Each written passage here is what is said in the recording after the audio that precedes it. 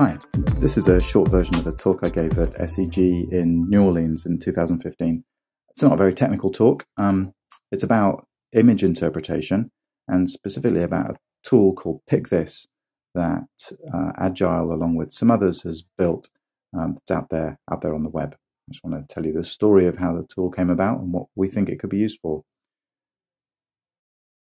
Image interpretation is hard. Seismic is weird and noisy and ambiguous.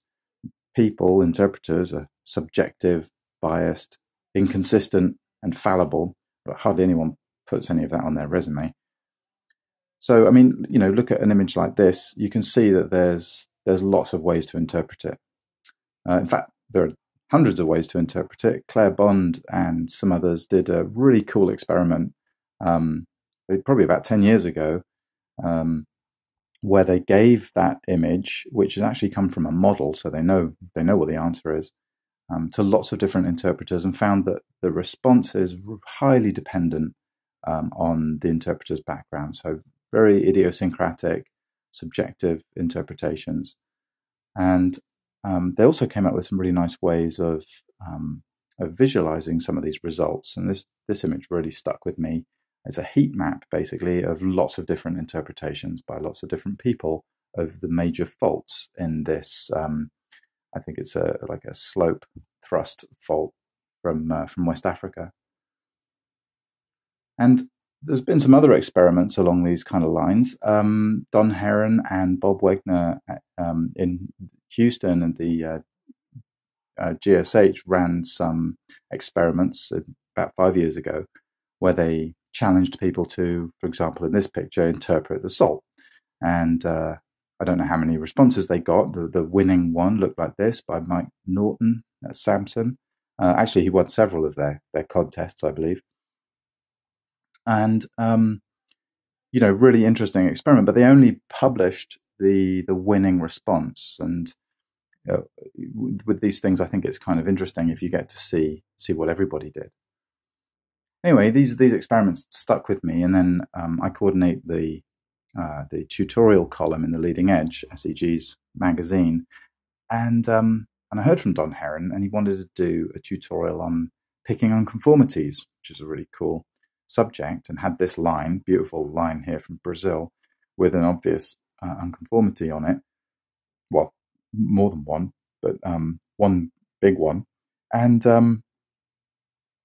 he wanted to write this tutorial about this, and I thought, well, this would be an interesting opportunity to collect lots of interpretations and maybe even do that on the web with an interactive tool. So at the hackathon last year in Denver, which was it was right before the SEG, a couple of guys from Agile, Evan Bianco and Ben Bauer, along with Jacob Fauché and Chris Chalcraft, built the first version of Pick This. And you can see Evan demoing it here. And actually, the live demo was pretty cool because the deployed app was running, and the room full of people got to pick the line live right in the demo and see the results sort of instantaneously. So it was a really cool demo. And it's been on the web now for quite a while, actually, Don Heron's example, and it now has over 380 interpretations. So here's a heat map of them a few weeks ago, actually, right before SEG, and you can see the orange glowing kind of unconformity where most people agree, and then there are places like on the right here where it bifurcates. Where people have disagreed, and perhaps there's multiple ways of interpreting the image. So what's interesting here is it raises questions about what's right.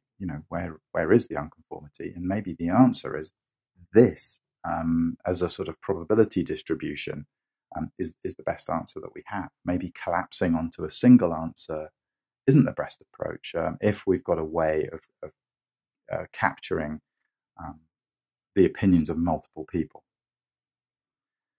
Anyway, we let people step through the interpretations. They can actually vote on them and give them a thumbs up or thumbs down.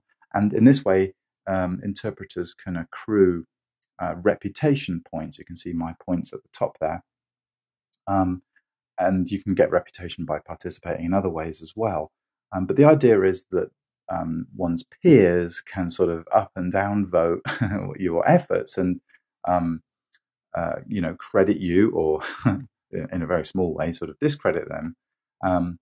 And the hope then is that the great interpretations, and perhaps even the great interpreters, will kind of float, if you like, to the top. So I just wanted to, since this is a technical talk, give you a little bit of background on the app itself. It's written in Python and JavaScript. It's running on Google's App Engine platform right now. Actually, we have plans to move it to Amazon's AWS platform. Uses Pillow and PyMorph on the Python side, on the server side, for doing some image processing, and Raphael JS for the drawing and mouse events on the front end. And you can go play with it right now on pickthis.io. Outside of that original team, there have been some other contributors, apart from myself. Steve Purvis, who's a fantastic programmer in Spain, has contributed a lot of some of the trickier functionality. For example, we have random cohorts so that you can do sort of blind clinical style trials against different groups with different images, for example.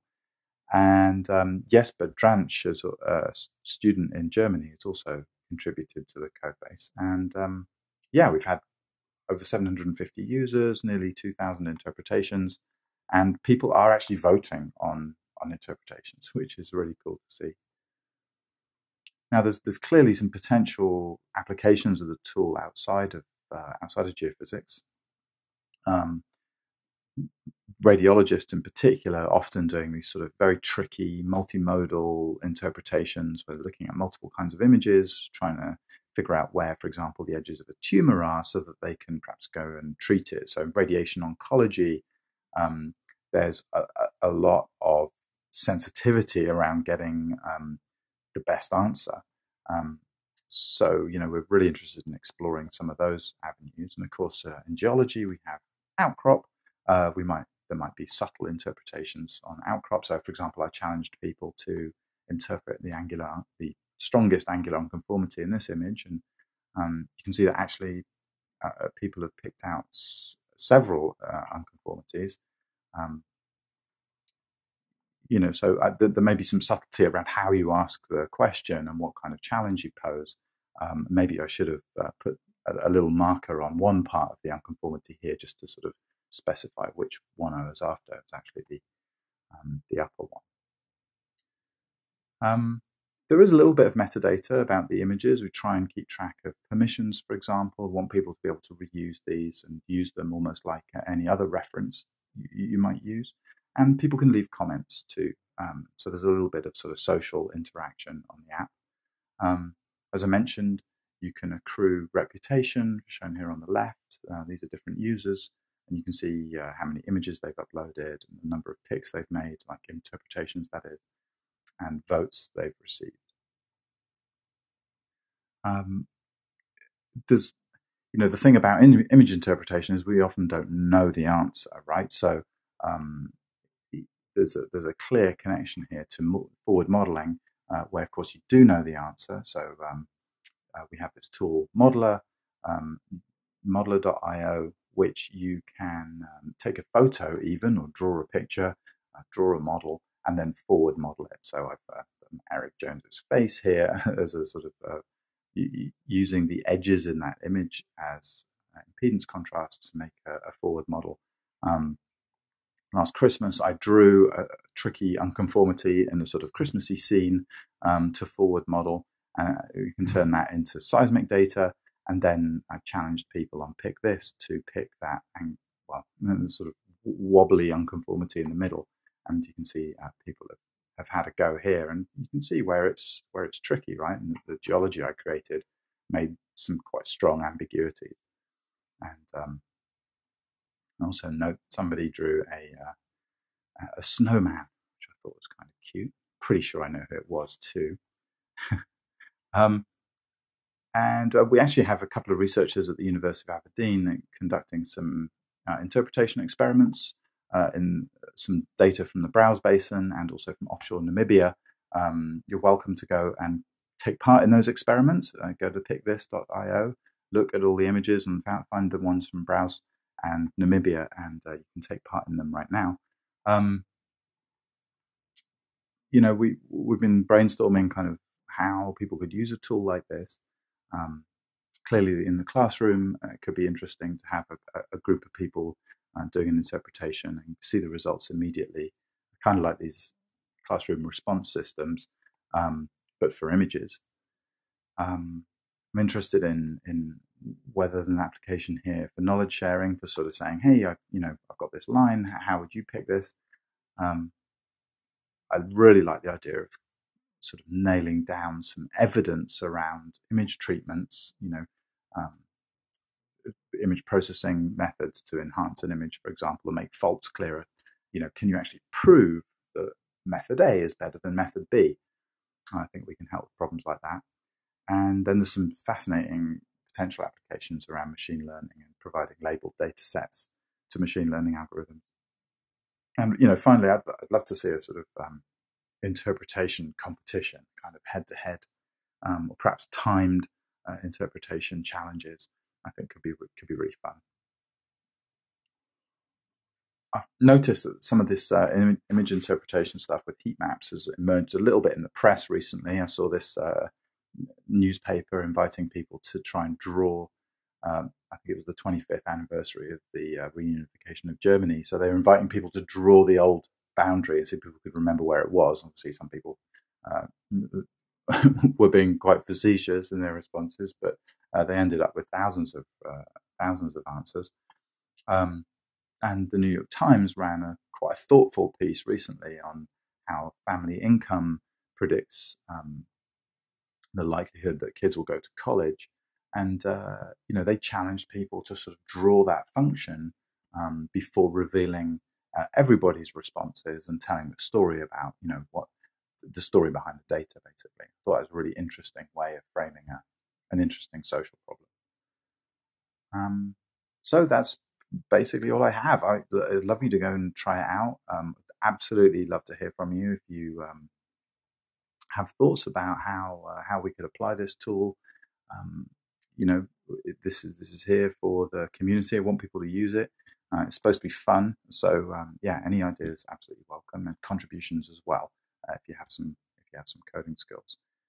Here's my contact details at agilegeoscience.com. I'm on Twitter as Quincunx, and all of this content is licensed under the terms of Creative Commons. Please share it.